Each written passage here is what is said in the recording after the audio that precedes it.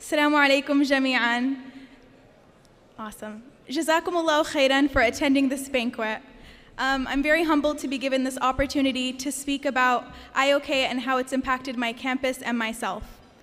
My name is Leen Al-Mahdi, and I'm currently a fourth-year student pursuing my bachelor's in science in nutrition and dietetics with a minor in sociology, again at California State University, Long Beach. My parents were brought up in Damascus, Syria, where they basically grew up in the masjid. From a very young age, my father studied with Sheikh Abul Fadl, may Allah bless him. Every day after school, he would rush to the masjid to memorize Quran, study hadith, and read tafsir. The Muslim American community has a different makeup than the Muslim communities in the East. It's harder to access and speak to scholars because of our school, work, traveling distances, and all other barriers that come with living in a fast-paced world. This has left many young Muslims in our community starved of the knowledge gained from speaking to individuals well-versed in the sciences of Islam. So what IOK has done is truly remarkable. They have created a system where all barriers of proximity are eliminated, and chaplains come to university campuses to lead study circles and meet with students one-on-one. And I could speak for my campus in particular. These services have and will continue to change the fibers of the Muslim American community for the better. Because IOK is mentoring and creating the generation of Muslim leaders that will be guided by Islamic principles because they were exposed to scholars that helped shape and inform their ideologies, activism, and worldview. I currently serve as the MSA President at my campus, as well as the Student Body Vice President, and cannot stress how heavily chaplain has impacted my leadership. I know I would not be the same person had I not been exposed to IOK my second year of college. I remember the first time I heard of IOK was when the MSA President at the time, Yasmin Azzam, had informed us of this really cool opportunity to have a chaplain come to our campus.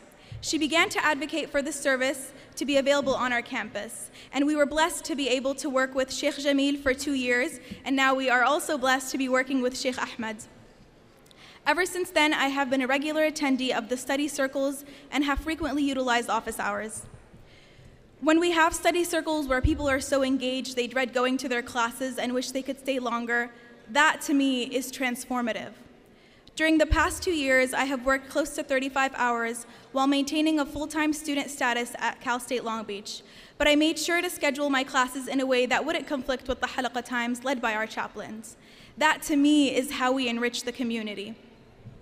By creating a community space for Muslim students on campus that is rooted in the service of Allah subhanahu wa ta'ala and learning more about our deen.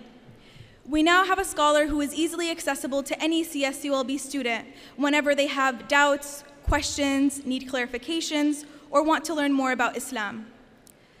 We always have conversations about how we can advance the American Muslim community, and that is only possible when we create institutional change.